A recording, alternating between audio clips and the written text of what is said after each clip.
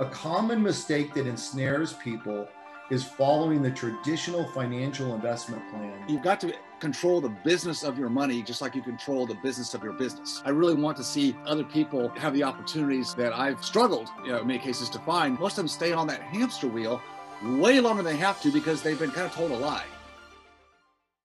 Let's talk about capital. You say a common mistake that ensnares people is following the traditional financial investment plan that calls for people to work hard, serve patients, save money, turn the wealth over to a financial advisor or Wall Street, and hope for the best. Sound risky? It is, but it's easy. I say it's the easy button to poor investing. How do you like that one? Yeah, exactly. So, I mean, we talk about this all the time in Freedom Founders, and that's one piece I just love so much too. Because we all think the same. So, how do people overcome this? Because you're dealing with this all the time, right? All the doctors that are coming into Freedom Founders, they're very used to being part of the traditional, not so much the alternative investments.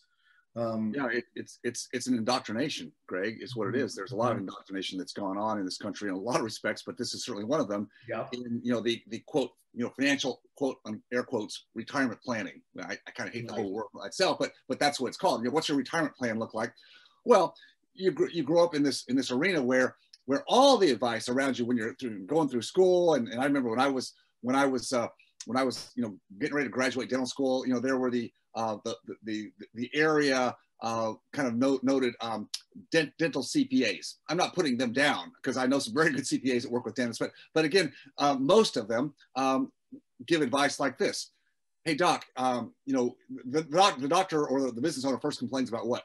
I'm finally making money and I'm paying too much tax. So I need to find a good CPA, right? So you go to the CPA and you say, Mr. or Mrs. CPA, how can you help me lower my taxes? And they'll say, got just the thing for you. We'll do a 401k or an IRA or some tax deferral mechanism is what I call it. And then you've locked your money up in this thing where you're getting a tax deduction that year. Yeah, wonderful. That's what everybody wants, right? But they're missing the whole point.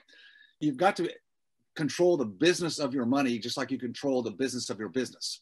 And most people advocate that because they've been told it's too complex. You need someone else to take care of this for you. So do these tax deferral plans. Give your money over here to some administrator, some money manager who will invest it, in Wall Street, and we'll have it all ready for you when you're ready to quote retire.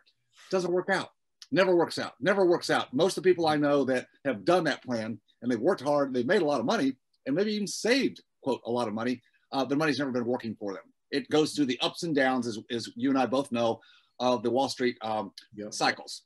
And there's big bull runs, and then bam, about the time somebody's ready to sell or practice. I saw this many times in 2000, we'll go back several cycles, but in .com or 2008, I knew doctors who had just recently sold their practice, and all of a sudden their retirement plan, their money, their capital on Wall Street, took a hit of 40–50%. And guess what? They've sold the practice. Now they got to go back and find a job working for somebody else because they're not going to typically start another practice at age 65. They got to go work. Got to go back to work because they never took the time, made the effort, and it is effort. There's no easy here. Made the effort to learn how to get their money working for them, and that's what we love in alternatives, which is what we talk about all the time. Is you actually have the ability to have some control over what you're investing in, and you can still diversify, but you're diversifying into things in arenas that you have a lot more control. And you don't have that volatility that Wall Street brings to the world. Well, and I think that's a big number one word is control. I mean, if I put my money into the stock market, I'm just for the ride. That's about all I can do. I'm not going to get any more information than anybody else has that's out there. Whereas the other side, when we're in the real estate sector, we've got a lot more control of what's going to happen. Not going to disappear overnight either. So even if the values go down, we still can get our rents on all of that stuff.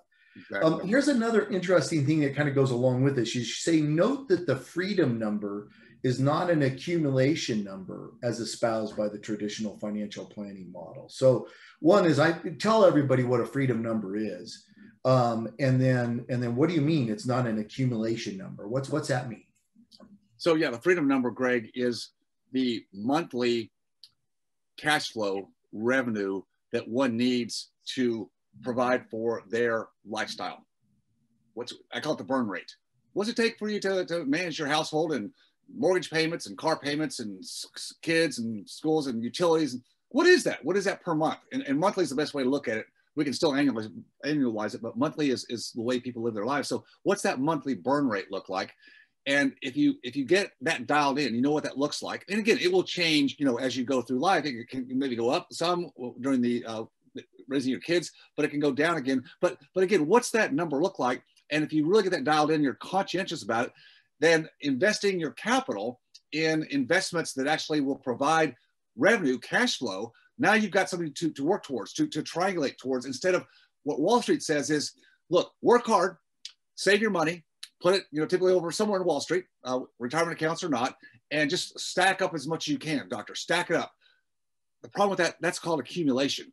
Try to get, a couple $1 million or $3 or $4 million. And now we have people that come to Freedom Founders, and when I ask them, I say, most of them have financial advisors, right? And I say, well, what does your financial advisor tell you about, your ability to quote, retire when you want to retire? And most of them, it's anywhere from $6 to $10 million. Well, nice target to have. But most people that are working in trading time for dollars, I don't care what their income level is, their dollar per hour earning capacity, because of the way taxes work in this country, getting to an accumulation number of $6, $8, or $10 million is not going to be viable for most people, because they're missing so many opportunities, a way to work their money, leveraging opportunities. It's not going to happen. So most of them stay on that hamster wheel way longer than they have to, because they've been kind of told a lie, misinformed about accumulation versus a freedom number, where you actually learn to invest your capital into assets that produce recurring, predictable, sustainable capital, and is also indexed to inflation, which that cost of living is going to eat people up. Now you've got something, it's a target, and now you get there, and we call that in Freedom Founders free for life. When you hit that number, you're free for life. Doesn't mean you have to stop working. No, it means you've got more choices than you ever thought before, and that's when people really start living their life. That's what's really cool. Right. Yeah. So it's not how much you accumulate again. It's what do you get in cash flow. That's the most important number. That has been a huge lesson for me in Freedom Founders, and really thinking about that. So that's really been beneficial. All right, let's talk a little bit more capital. This is one of my most favorite subjects here. Capital assets acquisitions allows for financial leverage, the ability to acquire more assets using other people's money. This is a key wealth builder. So this also kind of goes along with our good debt, bad debt conversation, right? And I mean, I'm having these conversations every single day with investors. And you've got the people that are afraid of debt, right? Oh, I've got everything paid off. And again, nothing wrong with that. It's whatever makes you sleep at night, but you're missing out on a humongous amount of opportunity that's out there. So I know you've used leverage. Talk to us about, and that's what I don't even like. In fact, I learned that in Freedom Founders too. I don't even like to call it debt. It's really leverage is what it is. It's debt if it's bad debt. If it's on the good side, it's leverage, right? So, I mean, how do you work with people that are kind of afraid of that, or, they've been taught all these other things that, you don't have the extra debt, get it paid down. And yet we've got today 30-year Fannie Mae loans that are somewhere in the 3-4% range. And people want to pay them off early. And I just about, just no, please stop, type of deal. So what do you think about all that? Well, you're absolutely right. Again, it goes back to indoctrination. What we've been told to believe, again, from parents or grandparents. I mean, that would have been a prudent man or woman's investing or lifestyle viewpoint, a generation or two ago, because we didn't have the craziness that we have in the markets today. But yeah, and there's a lot of people out there that push for, no debt. Dave Ramsey's one, and Dave does a good job for people that are in consumption debt, and they can't balance a checkbook, and they're, in a credit card debt, for lifestyle, out the kazoo. And I appreciate his message to those people, but people that actually have some discipline, then not using the opportunity of leverage is a huge missing point, as you said.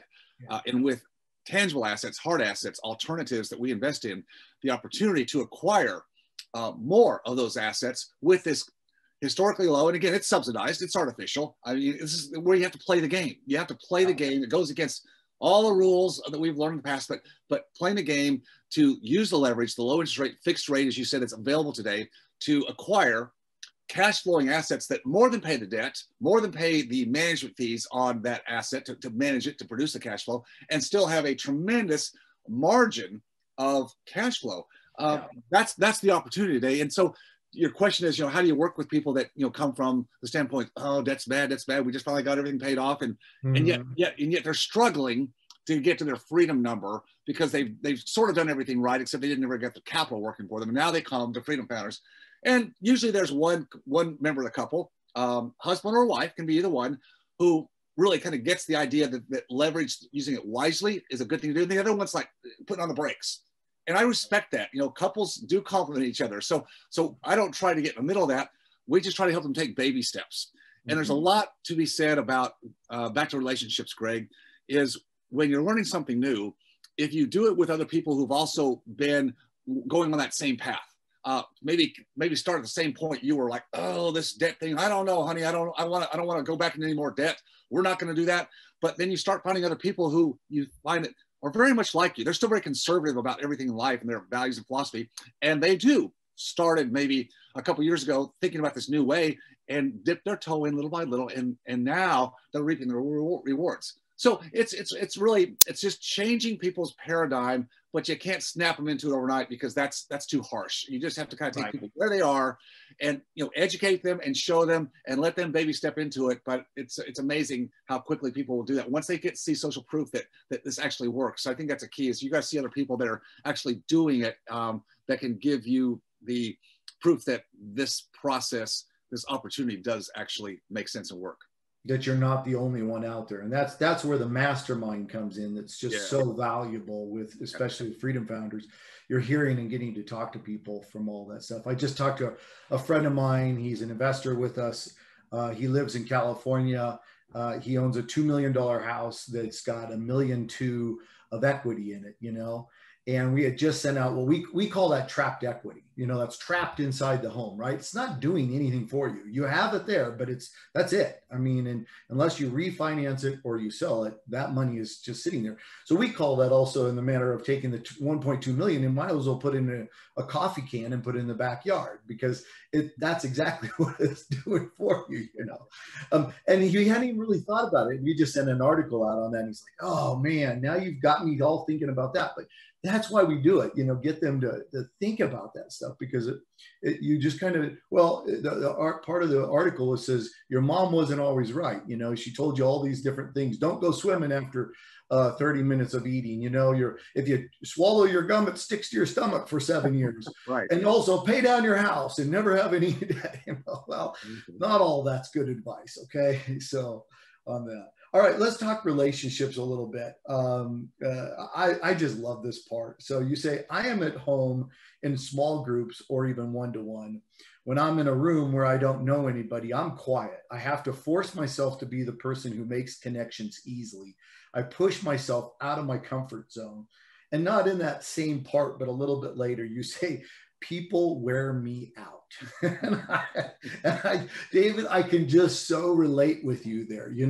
I mean, when I'm in the room, I've got to kind of push myself to make the connections, because both you and I know how extremely important that is. But, if I had my druthers, it would be just having dinner or lunch or something like that with you and Candace and my wife. That's the perfect situation, because I can give you all my attention. I can listen to everything that you say. And I'm not distracted, so I know a lot of other people, face this. So tell us a little bit about, where you've kind of come through all this and you understand how important the connections are. Yeah. So when I say people wear me out, generally, large groups of people where, again, I'm not talking about people that are not good people. Right. But I guess the topics of conversation that interest me and interest, a general group of people who are fine people and they're talking about the things that are important in their lives. And I get all that. They're not going to typically be the topics that I'm interested in. So being in that midst and having to, quote, make what I would call small talk is very difficult for me, just not good. So that would wear me out to have to do that for a very long period of time. I'd rather rather sit in the back of the room and at a table by myself and see if anybody wanders over. And if they seem to be someone to talk to, then, like as you said, I enjoy that much more, having a one-to-one. But just being in a general room where there's just not really any focal point or direction, it's just real hard for me to do. So, but I get it. I have a lot of energy, as you know, when I'm with people where we are having topics of conversation that we all believe are important, right? And so I do get out of there, and I can do that for days on end. So it's introvert, extrovert, and neither aspect is right or wrong. We got about 50-50 in this country, and some are kind of ambidextrous. They go between the two. So like having this conversation with you right now. I mean, you can tell I enjoy this because I'm just such a believer of the missing frameworks that a lot of people have in life, and I had to figure out. I'm excited about that. I like to talk about it because I really want to see other people have the opportunities that I've struggled, in many cases, to find. But yeah, put me in a room where they're just talking about other stuff that just, I don't have time or energy for it. I'd rather go read a book, that kind of thing. Yeah, I understand. I completely get it. And there's certain times, like you said, you're completely energized by it all, but then there's other times that's just the way we are. And so, that's the way that it works on all that. I know both you and I have been to the strategic coach, Dan Sullivan, who's a very interesting man who runs the whole thing, very big visionary, big thinker, right? And I have witnessed Dan Sullivan literally talking to people, and they're still talking, and he literally turns around and walks away because he's just bored. He's bored, yeah, exactly. And I thought, wow, I wish I had the gumption to do that sometimes, but he just gets bored and he just leaves. Yeah. So it cracks me up on that stuff. Some of us can get away with that stuff. All right, well, we know relationships are so big. I was just saying this to I've actually got two business partners, Kyle Kirsch and Steve Sixbury. You've not had a chance to meet Kyle. Kyle came on board a couple of years ago, and we were just talking the other day and talking about how important relationships are. And I mean, it's exactly like yours and mine. I mean, you and I would not be doing this today unless we kind of forced ourselves to get out there, make connections, and get to know each other, on all that stuff. So it is so important there. All right, let's talk a little bit about legacy and purpose. Here's the hard reality. The majority doesn't want you to succeed. They want you to remain with them, living lives of quiet desperation, upholding the status quo. But remember, you get what you accept. If you're willing to accept the path of the majority and then accept mediocrity that comes with it.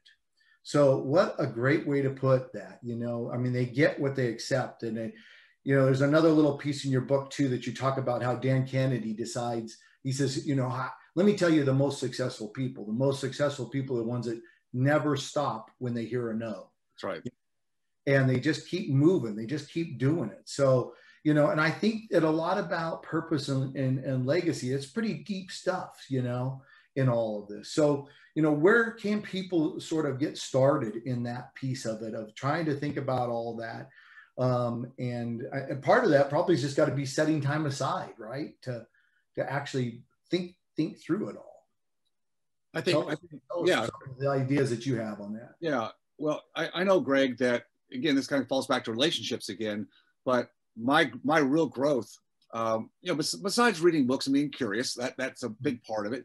But I think taking those ideas and things I'd read, or maybe question myself, or maybe be motivated to do something different, like I did when I was back in college. I was reading books about real estate and going, I need to go do this, But then you got to find the people that can help you, give you some clarity, and maybe have already gone down that path that can speed it up. So I think you got to use both. You've got to find the right people. I would say, if you're in a place right now in life where maybe things are good, you're treading water. I mean, you're not falling down, but you also realize that just doing the same thing you've been doing for the last 5, 10, 15, 20 years, doing that for another 5, 10, or 15 years, it's not going to probably move the needle much. And you're probably right.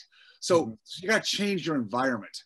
Changing your environment, again, comes down to what you're reading, what you're listening to. Don't, get off the social media, get off the news media today. It's craziness. And find people that are living a different life, the ones who are not being living what I call an average life or following the majority. People are too worried today about fitting in. I think way too much. We all want to be liked. We want people to, and I have some of that in me. I grant you, but I've learned through people like Dan Kennedy and others, Dan Sullivan, that if you're going to have a life where it can be a more exceptional life, and again, I'm not talking about materialism. I'm talking about where you actually can have impact, because when you get on that Maslow's hierarchy, that self-actualization, which I call today, significance, meaning, purpose, impact, legacy, to actually get more focus on that, you can't do like everybody else is doing, because most of the people in the world today, and even a blessed country like the USA, many are just one tragic life event from like being sort of broke, right, or don't have enough to cover it, And how can you live a life of freedom? How can you expand your horizons? How can you think differently when every day you wake up and it's like, you keep your fingers crossed that, the transmission doesn't go out or something of that nature. And that's like an oppression. But why does that happen? And I think, again, it goes back to the schools and how we're indoctrinating young people to be workers in cogs in a system today that doesn't give them the ability to think bigger, to position themselves. We're enabling a whole generations of people to be kind of victims and be dependent on the government or dependent on trade associations or whatever to carry the day. And you cannot afford to put your future and the impact you want to have in other people's hands. You can't. You got to find the right people to partner with and have synergy, but it's typically not the people that you're doing it with right now. Governments, trade associations, lobbying groups, they've all got an agenda. And it's not first and foremost looking out for you. It's what they're looking out for. And if you get anything out of it, then good for you, but it's few and far between. Yeah. And again, that's the power of the mastermind, right? Get with other like-minded people that are kind of moving in the same direction, and you guys it just becomes, 2 + 2 is not 4, it's 10 at that point. Right. So, all right. So how do you want readers to use your book? How can they get the most out of it? It's a book that was written for really all generations. That, as you said earlier, this is from principles that, I've learned in my life, and we certainly teach in Freedom Founders. But I want people to use it as a book for them to, number one, challenge their thinking, their belief system up to now, and realize that a lot of the things that we all have been led to believe are not factual. They're not truthful. So how can you challenge yourself on some of your beliefs and some of the ways you're doing and living life right now that can start open doors for you? You have to be willing to get a little bit uncomfortable, to take some steps that may be seeming to you right now a little bit risky. But again, if you find through relationships the right people who have already also done some of those things, and you can see, they can give you some caveats or some things to look for when you are going to step outside that comfort zone that's held you back all these years. That's how I want people to use the book. There's, as you said, I put a lot of real stories in there because I think we all learn through stories. We want to take some frameworks, but actually see, how did it change other people's lives? Because we see ourselves through other people's stories. And that's why relationships and mastermind groups and that kind of thing are really important, because you get to see yourself through other people and go, I'm not so different than that person or that couple. We're not that different. They're not like genius people and they're so smart or they were just gifted. No, we're very, very much the same. It's just maybe the environment I've kept myself in all these years because I wanted safety of the crowds and safety of the majority. It's really been holding me back. I want people to learn to think differently and to challenge those beliefs so they can live a life with more freedom and potentially have more impact wherever they want to have that impact. Yep. Good stuff. Good stuff on all that. Yeah. And I mean, if anybody ever, I'm sure people look at Freedom Founders sometimes when they're going to come to be part of the group, and it's scary, right? It's scary at the beginning. But yet we are all just, we all put our pants on exactly the same way. I might know something more than you do on something, but you know something more than I do on, and that's the beauty of putting it all together. So, all right, well, you're going to get this question. What's your next, right? You got to answer that since you've been helping everybody else with all this. What's your next at this point of the game? Well, I found myself over the last number of years, Freedom Founders started when I left my practice and created some space. in my life to figure out what gave me energy, and it's formed organically, and it's been fun. And I love teaching financial principles. I love talking about real estate and alternatives because, I mean, that's what set me free, and it set so many other people free. But I found myself, Greg, like the last few years, even though that's a core component, and I love that stuff, I found myself just professing what I believe in at even like a higher level. That's why the book, you know, I have the different freedom assets. It's not just capital investment. That's a piece of it. But I realize that there's these other pieces. And so I think for me, my next is going to continue to evolve. And I want to, you know, continue to profess what I believe in through different media channels. Books are a great way to do it. And I find that by collaborating with a good writer to help me get my thoughts out really helps me understand a lot of the principles, some of which maybe became inherent to me over the years, but I hadn't really articulated them. So it's really, I want to be a messenger, and I want to do it with people like you and other Freedom Founders members and trusted advisors. I want to do it with people that I think also have the same beliefs. They're not just about the money. They're about impact. They're about who are we helping here by doing what we do. And if I can help a larger group of generations, from young people that are in school or just graduating from school, and all the way through, you know, people who are they're at the end of their active career, not only to help them get free, but also so that they can also give back. I want to impart that motivation and incentive in more people, because I think where we are in our country today, we can certainly talk about a lot of negative things, but, you know, how can we have positive impact? And I think that's one way is we can lead from our beliefs and maybe the blessings we have, and sow that on other people so they might pass it on to others. Well, David, you have found your calling, because you are very, very good at what you do. So keep up with it. I enjoy it a ton. So thanks today for coming on the podcast and talking about your book and everything like that. So I've truly enjoyed being part of the Freedom Founders. And so I appreciate that you allow me to be part of all that. So thanks for being here today. Greg, it's a pleasure. Love talking to you about the things that we both believe in, we both love. Thank you. Sounds good.